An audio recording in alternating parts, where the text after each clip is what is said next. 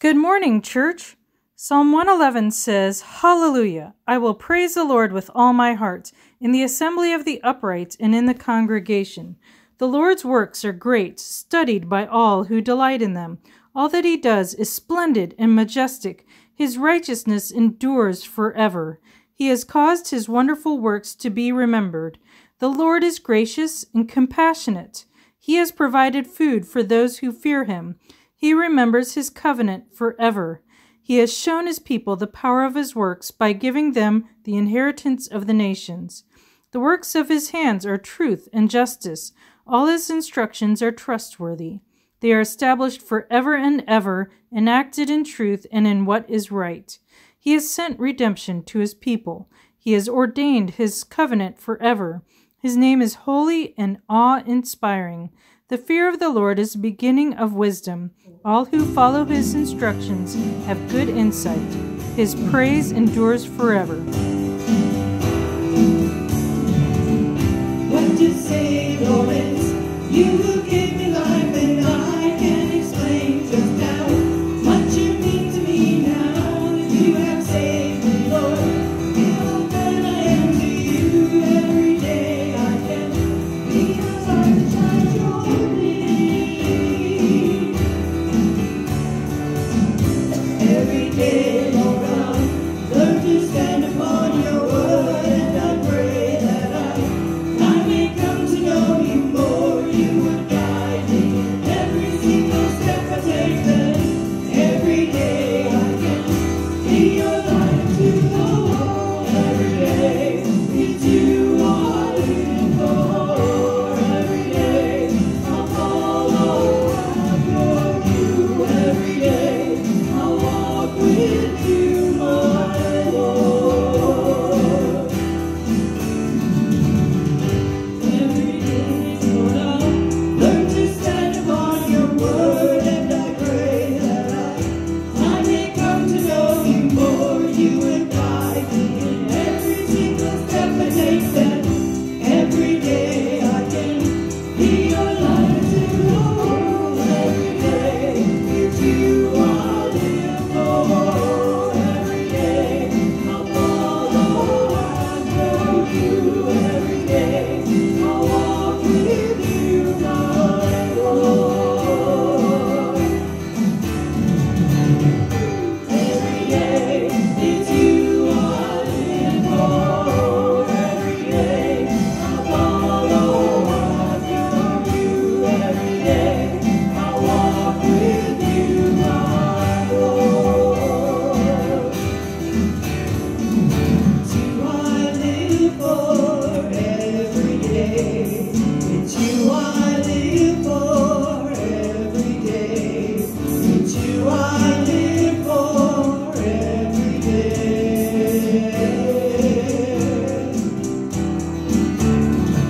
It's you I live for every day. It's you I live for every day. It's you I live for every day.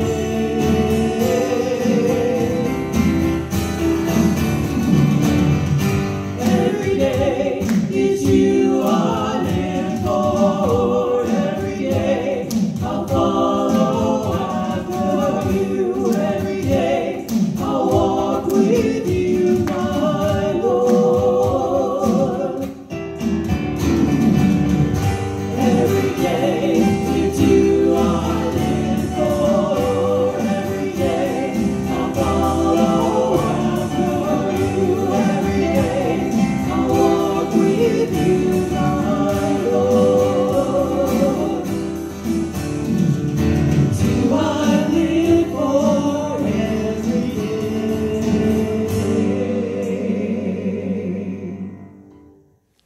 Welcome to Radcliffe United Methodist Church. Thank you for joining us in worship today. If you would like to connect in with us or partner with us, we invite you to check out our Facebook page, our YouTube channel, or you can find us on our website at www.radcliffumc.org. Would you pray with me as we begin our time of worship? Lord, thank you for your goodness. Thank you for the way that you continue to bless us each and every day. Lord, we pray for those who are hurting and those who are grieving, those who need your touch this morning. We pray that you bring us all together with you in spirit as we join to worship you today. In Jesus' name, amen.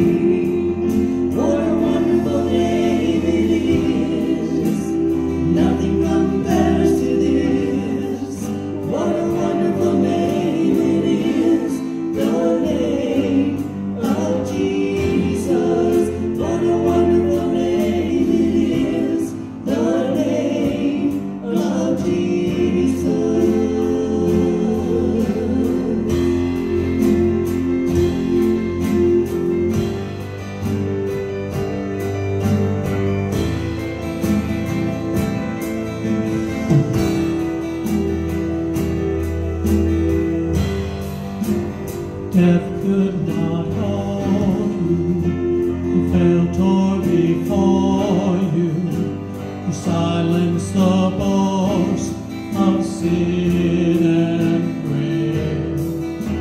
The heavens are roaring the praise of your glory, for you are raised to life again. You have no rival, you have no equal, now and forever, God, you reign. Yours is the kingdom, yours is the glory, yours is the name above all names. What a powerful name it is, what a powerful name it is, the name of Jesus Christ my King. What a powerful name it is, nothing can stand against. What a powerful name it is, the name of Jesus. What a powerful name it is, the name of Jesus. What a powerful name it is, the name of Jesus.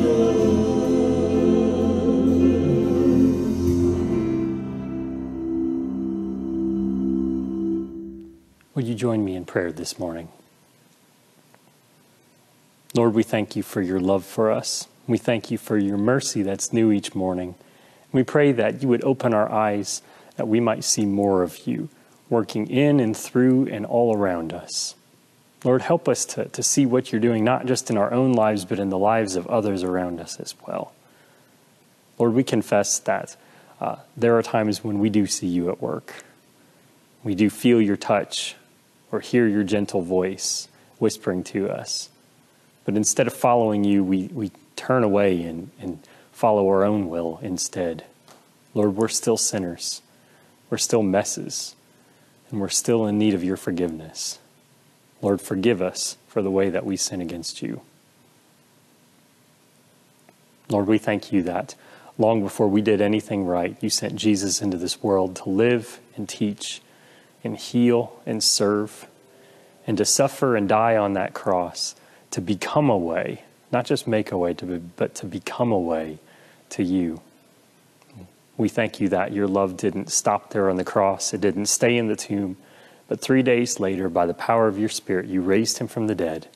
And we know that today he's at your right-hand side, interceding on our behalf, praying the prayers and bringing them to your ears that we don't even know how to pray for ourselves and for those around us. Lord, we thank you for that. And we thank you that you did that long before we did anything right or took any steps toward you. And so it's in that spirit of gratitude and that spirit of freedom, Lord, that we come to you and we bring those burdens that are on our hearts for our friends and our family and our loved ones and for all those whose lives touch our own. We pray for healing. We pray for comfort. We pray for peace. We pray for love and encouragement. We pray for your empowerment, Lord, and your provision. Lord, that you would help people, not just out of the messes, but to step up, to be the disciples, to be the leaders, to be the people that you've created them to be. Lord, we pray that not just for others, but we pray that for ourselves. We pray that for our families, for our church, for our community. We pray that over the state of Kentucky and over our nation. Lord, we pray that over the entire world. Lord, we know that there are so many ways and so many places and so many people that really need you today. We lift them up and bring them to you and leave them at your feet because we know that you know more about these situations. Lord, you're more able to act. And Lord, you love these people even more than we do, even ourselves. You love us more than we love ourselves. And we thank you for that. But we know that our prayers don't stop there. And Lord, if there's a way that we can partner with you in being an answer to any of these prayers that are prayed, We pray that you would take us and show us how. We come in our first act of obedience today and pray that prayer that your Son taught us to pray. Our Father, who art in heaven, hallowed be thy name. Thy kingdom come, thy will be done, on earth as it is in heaven. Give us this day our daily bread, and forgive us our trespasses, as we forgive those who trespass against us. Lead us not into temptation, but deliver us from evil. For thine is the kingdom, and the power, and the glory forever. Amen.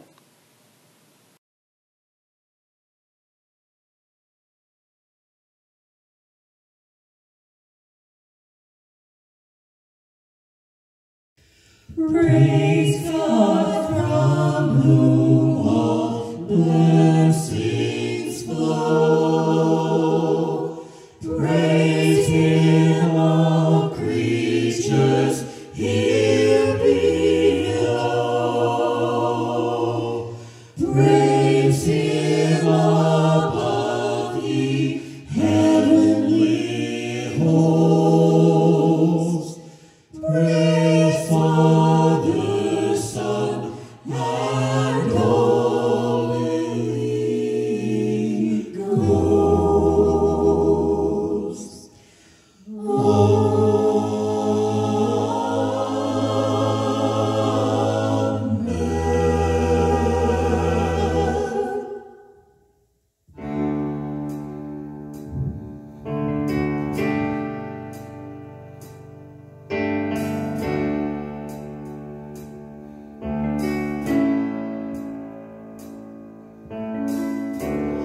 Lord bless you and keep you.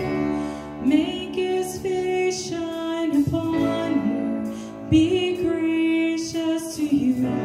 The Lord turn His face toward you and give you peace.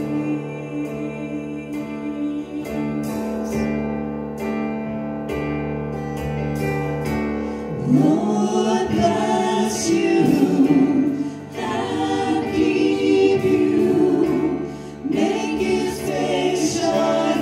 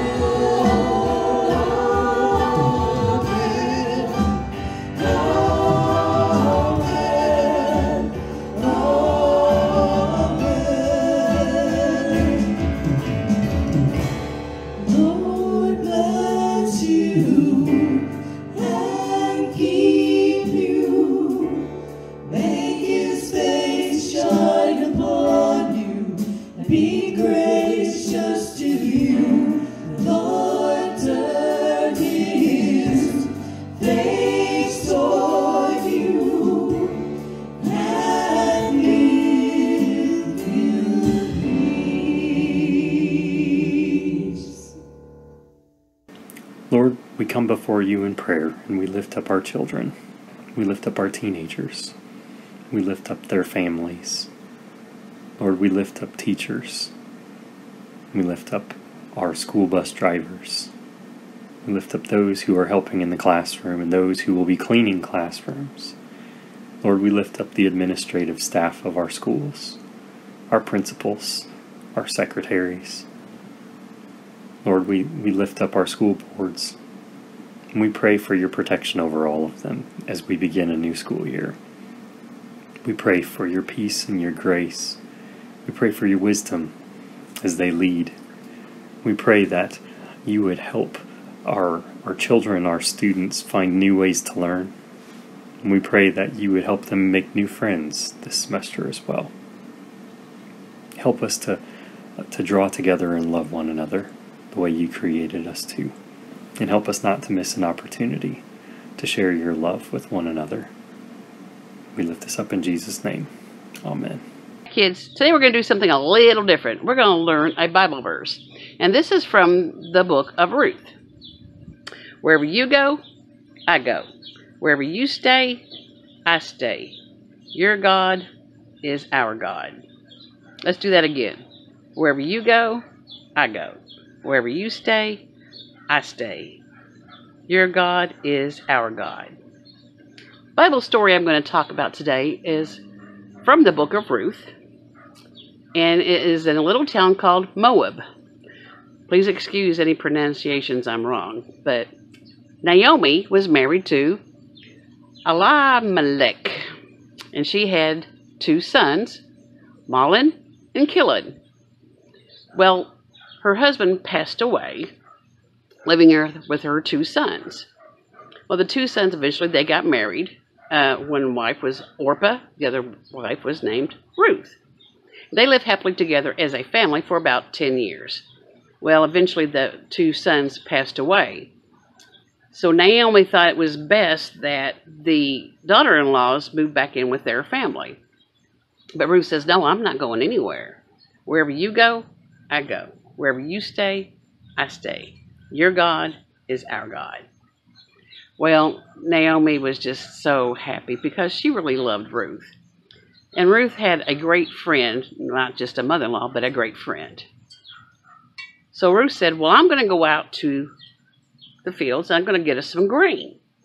And Naomi goes, where are you going to go? And she said, I'm going to go out to the fields where they've already worked, and I'll walk along behind them and pick up the grain that they've left behind. So Ruth grabbed her little basket and she went off, and she found some people working out in the field with grain. And she just did like what she said. She was walking along behind them and picking up the grain that had fallen on the ground. And people working in the fields noticed her, and they smiled and said, it was okay with them that she did that.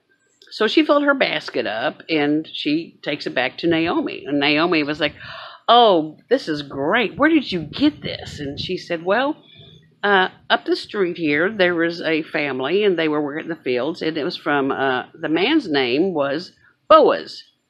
Naomi said, Boaz is our relation. He is the keeper of the family. He oversees us all. She goes, let's bless him. So they did. They prayed, and they blessed Boaz and the grain that they got for their meal. And see, this is how those commandments come around also. I talked about a couple of weeks ago. Love God with all your heart, with all your soul, and with all your mind. And love thy neighbor as thyself. See, God put Ruth there to help Naomi. He knew later in life Naomi was going to need help, because that's just what God does. He oversees us all. I thought that was a great story with a great lesson to learn. So let's end in prayer today. Thank you, kids, for listening. God bless them when they start off their school. And I love you guys. Bless you all. Amen. Would you join me in the Apostles' Creed? I believe in God the Father Almighty, maker of heaven and earth, and in Jesus Christ, his only Son, our Lord, who was conceived by the Holy Spirit, born of the Virgin Mary, suffered under Pontius Pilate, was crucified, dead, and buried. The third day he rose from the dead. He ascended into heaven, and sitteth at the right hand of God the Father Almighty. From thence he shall come to judge the quick and the dead. I believe in the Holy Spirit, the Holy Catholic Church, the communion of saints, the forgiveness of sins, the resurrection of the body, and the life everlasting. Amen.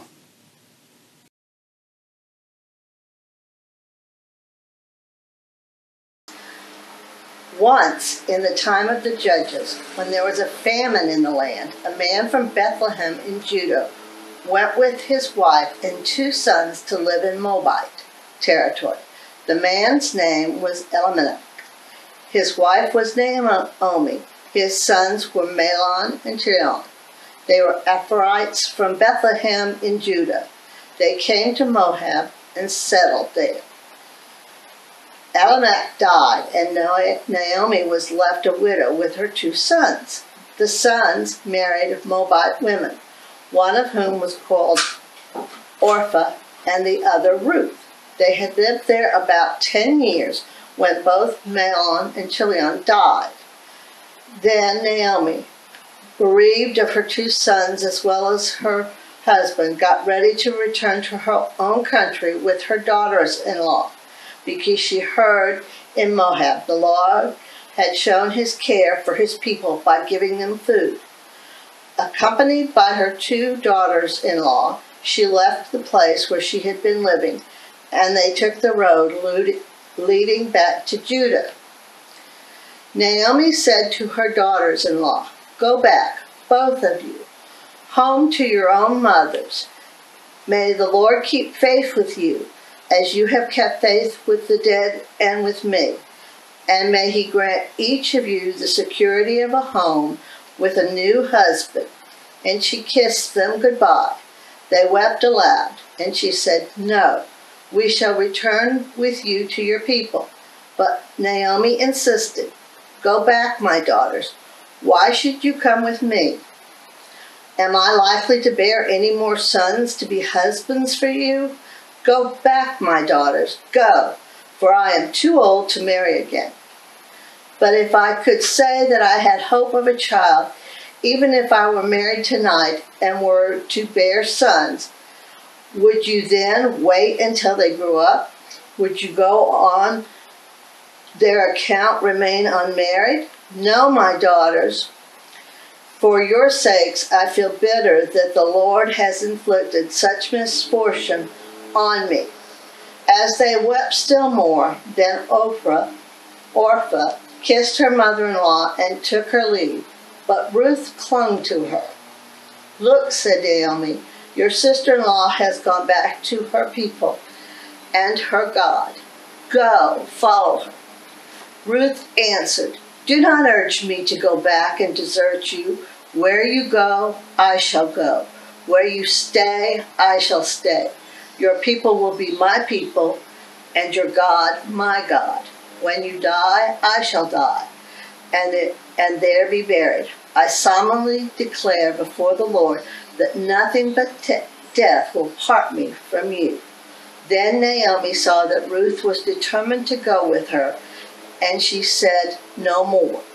The 2 of them went on until they came to Bethlehem, where their arrival set the whole town buzzing with excitement.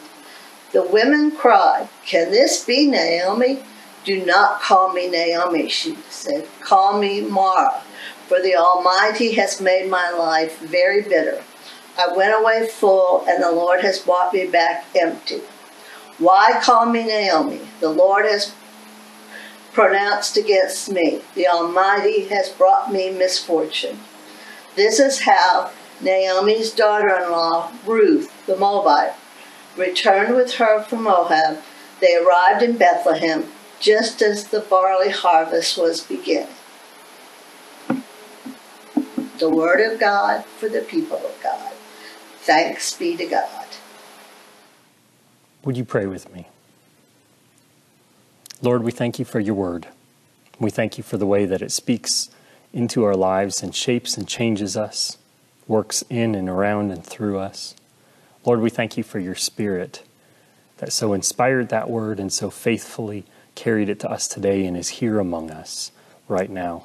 We pray by the power of your Holy Spirit that you would help us to receive your word and receive it well. In Jesus' name, amen. I'd like to share with you one of my favorite parables of Jesus. And it's a story about a father and two sons.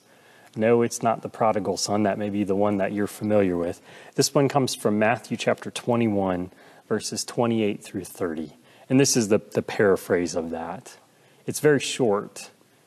It just says that there was a father who had two sons, and he asked them both to go and work in his field. The first son said that he would, but then afterwards he changes his mind and does not do it. The second son says that he's not going to go work in that field, but he also changes his mind and comes back and works that field after all. And Jesus asked the people that he told that parable to, after telling them that short story there, he looked at the people and he said, "Which son was the obedient son?" Jesus then said, "This is what the kingdom of God is like." The kingdom of God is like this story, a father with two sons. Which son are you in that parable? Today, we're going to hear another story, and this isn't a parable. This is from the history of the Hebrew people. And instead of a story of a father and two sons, this is a story of a mother and two daughters, or two daughter-in-laws, actually. There's some similarities and there's some differences in between these two stories, the parable and this story in Ruth of Naomi, the mother, and her two daughter-in-laws, Ruth and Orpah. But I think both of these have a similar thread that go through them, a similar message that speaks out to us across the generations. And that's this: when you strive to be obedient to God and loving others becomes easier. Our story begins in Israel with one couple, a man named Elimelech and his wife Naomi. And there in Israel, during the time of Judges, the land was going through a famine. It was really tough. And if you read through the book of Judges, you can see lots of different time periods in that era that the country struggled. And Elimelech and Naomi got to the point where they were struggling enough that they said, "It's not worth staying here anymore. Let's move out of the country to the neighboring country of Moab, because we think we may be able to find a better life there." And so they went, and they took with them their two sons, Mahlon and Chilion. And they settled there in Moab. And after Elimelech, the father, died, the two sons, Mahlon and Chilion, married some young ladies from there in Moab. They were called Moabites at that point. They married Orpah and Ruth. And they were there living together, Naomi and her two sons and their wives, together for about 10 years. But in that 10th year, both Mahlon and Chilion died, leaving those women alone. So after 10 years of living in this foreign country in Moabite culture, they may have left some of those Hebrew heritage things that they had behind. They were the foreigners living in a foreign country. And to be able to get in, they needed to pick up some of those ways and be adopted in and accepted in to those Moabite communities there.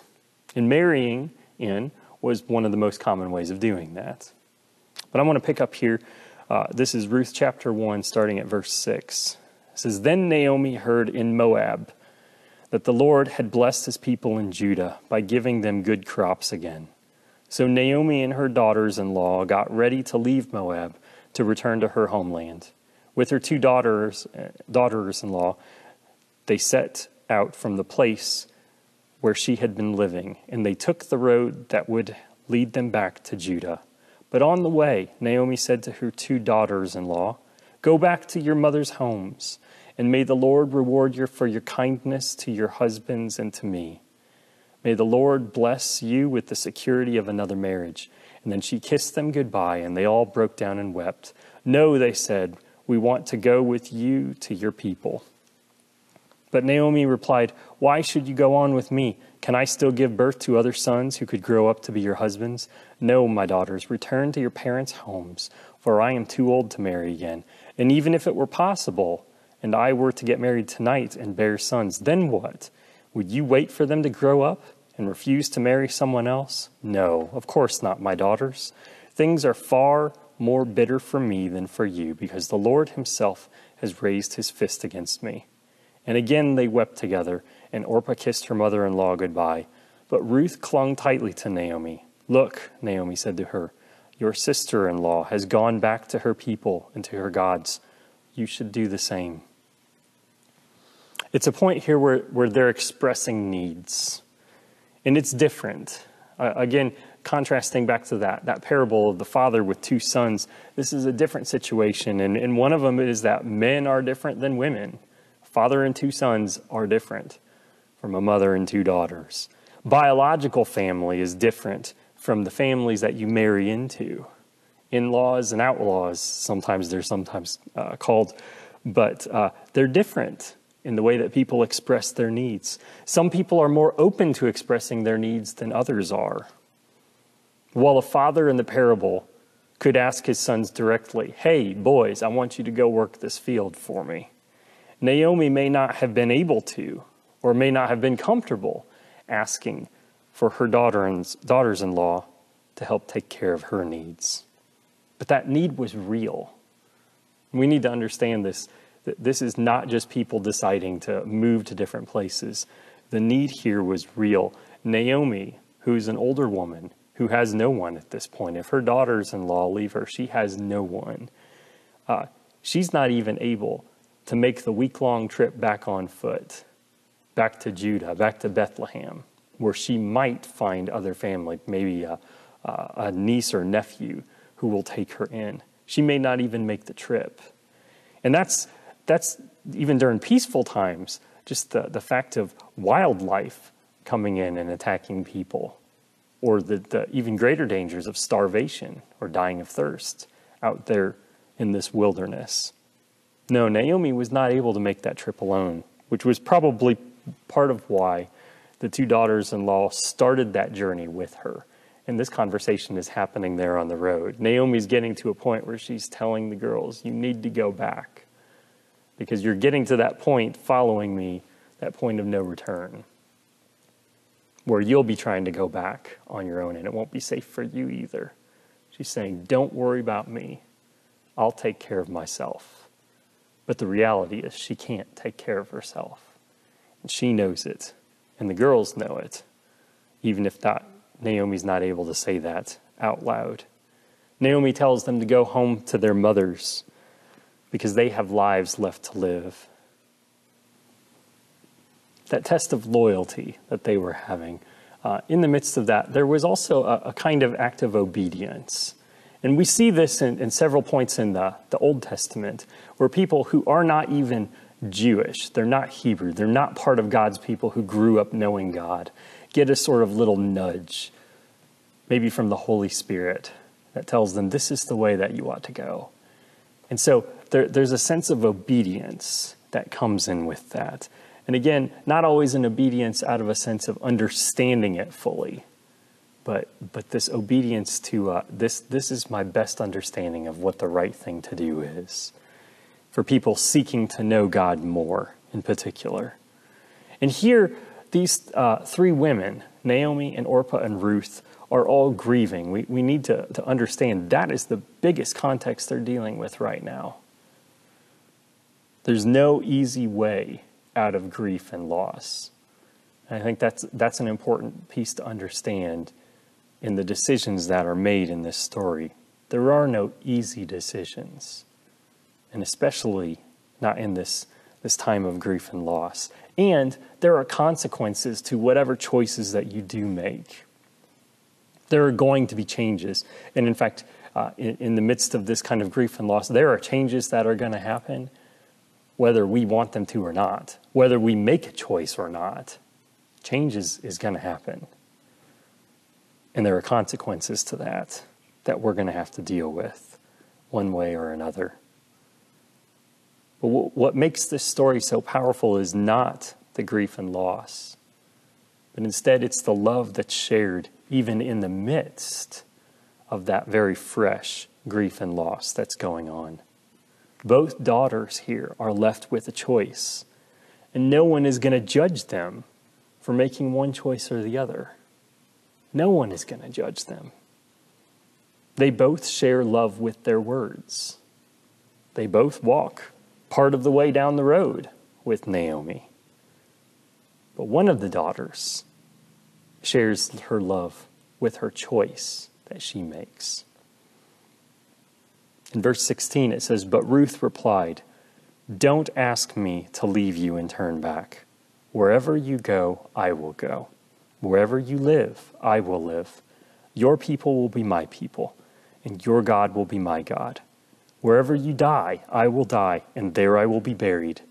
May the Lord punish me severely if I allow anything but death to separate us.' When Naomi saw that Ruth was determined to go with her, she said nothing more. So the two of them continued on their journey. When they came to Bethlehem, the entire town was excited by their arrival. 'Is it really Naomi?' the women asked. 'Don't call me Naomi,' she responded. 'Instead, call me Mara, for the Lord Almighty has made my life very bitter for me.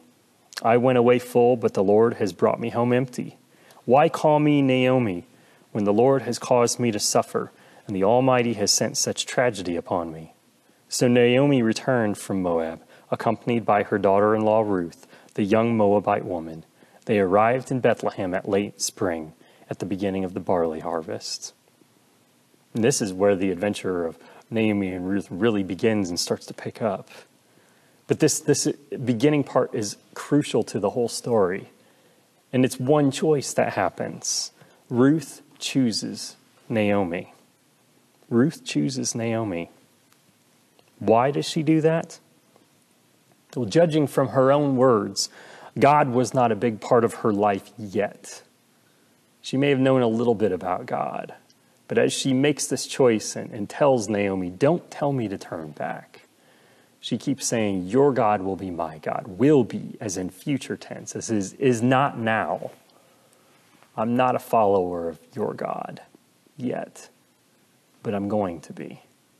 Your people will be my people. They're not my people yet. I know I'm going into a strange land, to be a stranger there, to be a foreigner, where I'm going to have to learn the language and the customs and all of these different things. And I'm not going to fit in. But for your sake, because of what I have with you, because of what I see in you, even now at your lowest point, I will go with you. And I will adopt all of those things. And we don't know why she made this choice specifically. There's many possibilities. Maybe it was a last request from her husband as he lay dying. "Would you take care of my mom for me?" Maybe it was something she saw in Naomi. Maybe it was a particular kinship that she had with Naomi that she didn't find anywhere else. We don't know. We don't know. What we do know is that Ruth chose Naomi. And when she chose Naomi, she also chose God. Because she understood they go together. Naomi was probably not the most devout Jewish person. If so, she wouldn't have moved to Moab. And she certainly wouldn't have allowed her sons to marry Moabite women in that situation. That would have gone against a lot of the Jewish customs back then. So we know that Naomi was not a perfect person, but there was something good that Ruth saw in Naomi that was enough for her to see a little bit of God and for her to choose both together.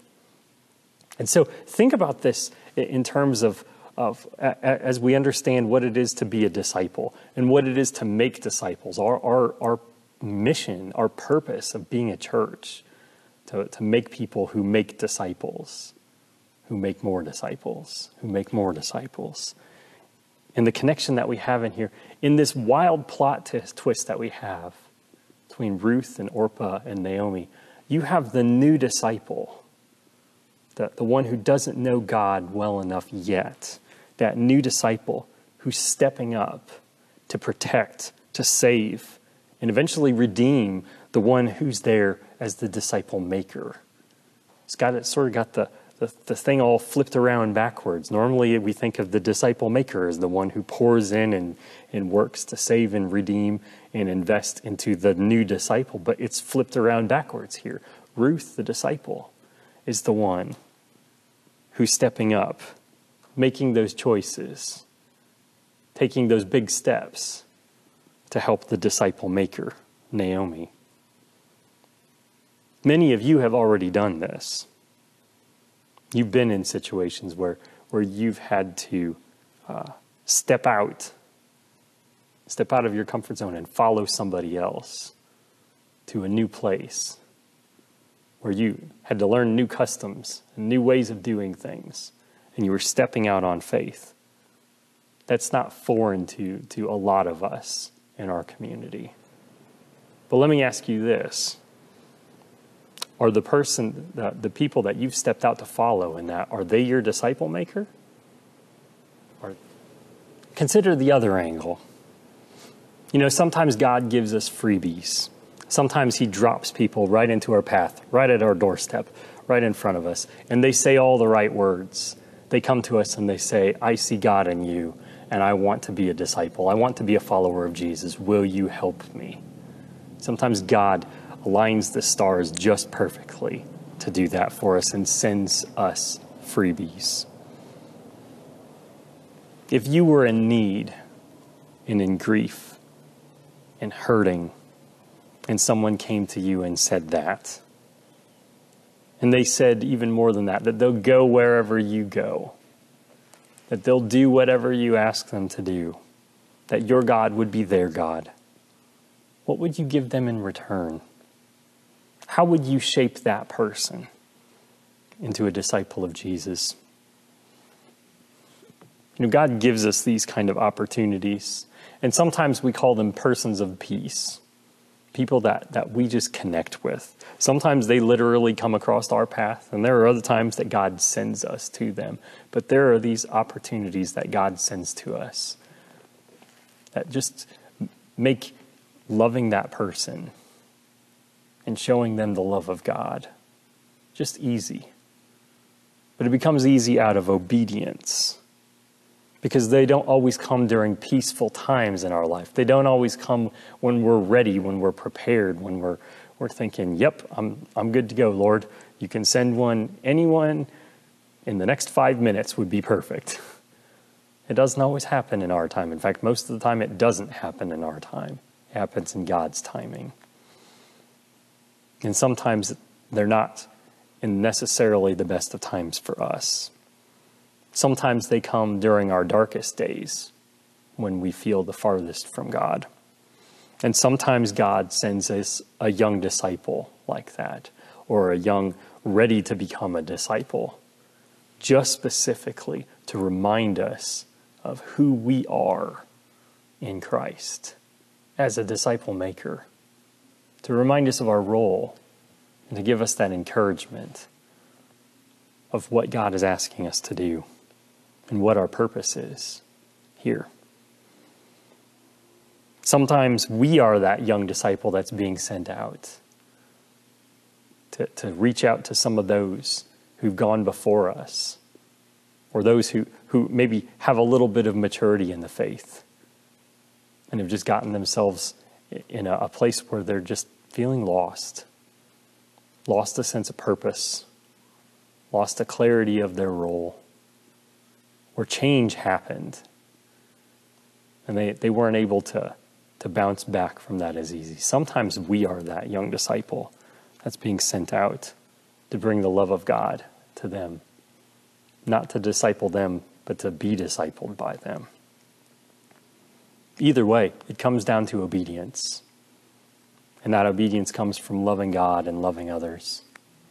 And this is a way, this discipleship, this relationship that we have with one another, sharing that love of God and sharing that God's love that he has in and through us to one another.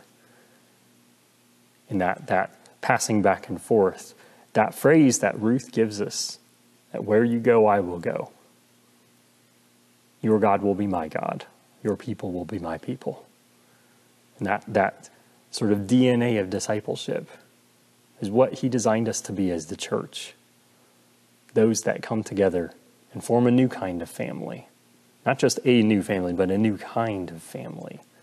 To do something that you don't get with your biological family, that you don't get with your married-in family, that you don't necessarily get with an adopted-in family, but you do get in God's family. That sense of purpose, that sense of belonging, that particular role, that reason to be. It comes down to that obedience to God at that very base core. And that's where I think it does connect with the story of the father and the two sons, because we all have these opportunities, not just once in our life, but multiple times. We have these opportunities where God is asking us to go and do something, to go and be with someone, to go and love someone with not just our own love, but with his love in ways that are often bigger than ourselves and require us to step out of our comfort and into places that we know we can't go by ourselves. And we have to trust God. And we have to trust those around us that he's sending us to and that he's sending us with. That's where I think the story of the two sons and the two daughters come together in that sense of obedience. So I ask you, brothers and sisters, who in your life needs that encouragement? Who is the person that God is calling you to be the Naomi for, and setting that example of loving God and loving others and showing them God in a new way? And who do you need to be a Ruth to? Who is out there that you've seen God working through their lives? And God is asking you today to be a Ruth to that person, to come alongside them, and to give them that encouragement and that reminder of who they are as a disciple maker. Would you pray with me? Lord, we know you have the whole world in your hands, that you created us with your words and with your actions, and that you've continued to shape this world since day one. Lord, we know you didn't just kick it off and then sit back and watch all the chaos and the mess that happens, but you continually plunge your hands in through the power of your Spirit. And we know that you did it so dramatically in the work of Jesus Christ. Lord, we know you are active and alive and working with us today. And that all the details of our life, including the relationships we have with one another, our friends, our family, our neighbors, with strangers, Lord, with our enemies, all of these people, you have plans and purpose for. Lord, we know on some level that we just need to ask you. Ask for your leading, for your guidance and direction. Lord, help us as we hear your voice. And as we come to understand, maybe not the whole picture, but those handles, those next steps that we have in all of our relationships. How to be obedient to you. Because we know that if we focus on being obedient to you, you'll take care of the rest of the details. And it may not make loving you and loving others easy all the time, but we know it will make it easier than us trying to do it on our own. Help us, Lord, to follow you, to give you that burden, and to take on your burden of just being obedient to what you call us to, and who you call us to, and how to love them and to love you. We lift this up in Jesus' name. Amen.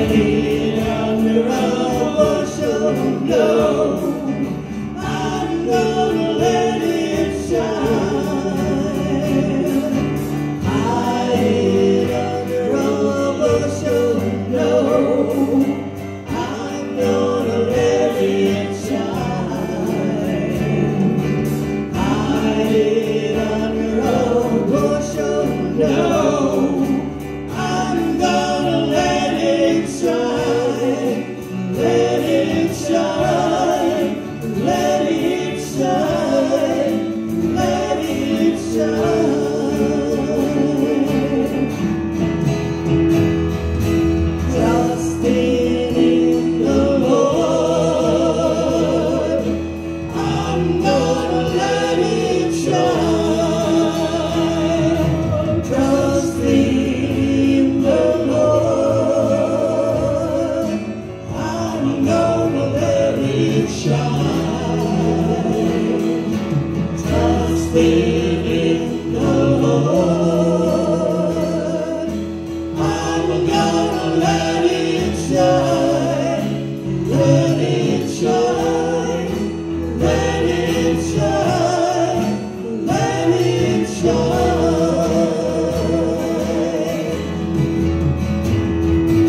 This little light of mine, I'm gonna let it shine. This little light of mine, I'm gonna let it shine. This little light of mine, I'm gonna let it shine, let it shine, let it shine, let it shine. Let it shine, let it shine, let it shine.